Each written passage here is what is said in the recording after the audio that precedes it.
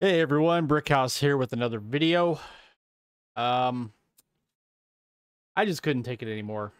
I had to say something about this. From the post-millennial, Drew Barrymore kneels before trans-identified TikToker Dylan Mulvaney in gushing display of deference. Barrymore confessed to being a huge Mulvaney fan. Now, first of all, I gotta say,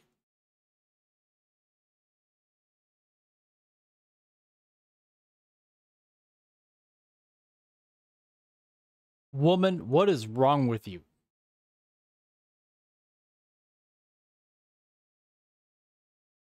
You're kneeling to a man.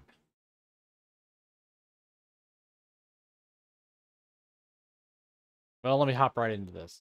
Dylan Mulvaney appeared on the Drew Barrymore Show Monday, imparting wisdom to fellow transgender people just starting their gender journey and encouraging parents of so-called trans kids to support their confused children in their belief that they are members of the opposite sex. Dylan, if that was the case, there'd be more trans people in this country. I know plenty of girls that I grew up with that were tomboys that are happy women. I know a few boys at a young age that they are not women because of what they did at a young age.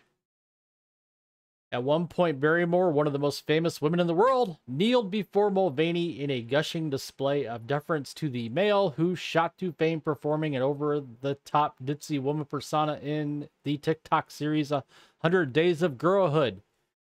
First of all, you're not a girl.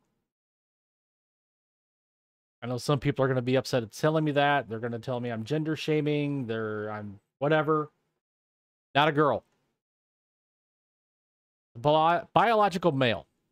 Not a they, them. Not a she, her. Not even a he, him. In fact, hell with the pronouns. Pronouns are stupid. Secondly,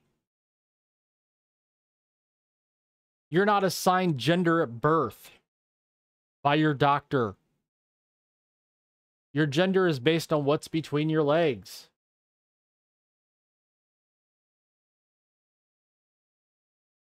How have we become so damn stupid in this country? And keep in mind, we're about the only country in the world that supports this stuff. If Dylan Mulvaney went to the Middle East, Saudi Arabia, Iraq, Iran, Yemen, Qatar, name the Middle Eastern country, Jordan, Syria, dude, you wouldn't survive. That's all I'm going to say. Barrymore confessed to being a huge Mulvaney fan, seeing the TikTok influencer who calls women's genitals Barbie pouches as having the gift of educating people and opening minds. No.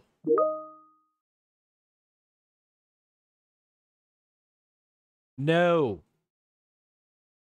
The interview took place on Mulvaney's 365th day impersonating women, and the social media star wittered on at length about the glitzy plans to mark the occasion. I mean, people need to wake up to this crap. It's out and outright crap. Dylan Mulvaney is nothing but a grifter.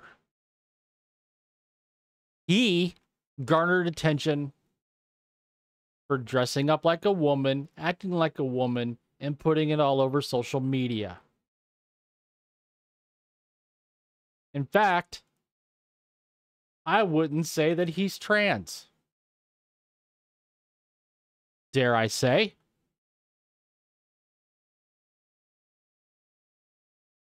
I think he's just sick in the head. My personal opinion.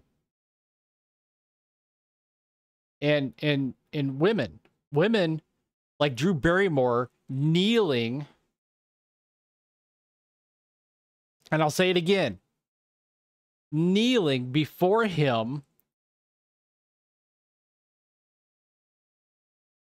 is an affront to womanhood.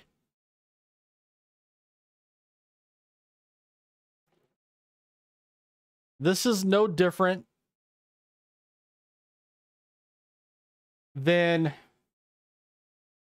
I shouldn't say no different. This is akin to the women that accept women competing in men competing in women's sports.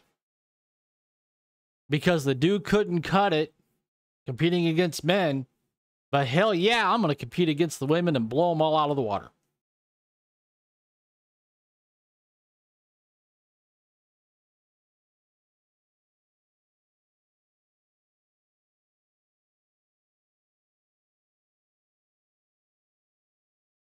So, agree with me, disagree with me. I'd love to hear your comments on Dylan Mulvaney and his journey as a woman.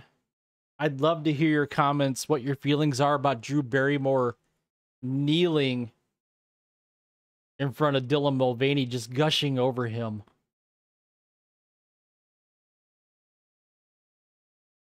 So please comment. I'd love to hear your comments.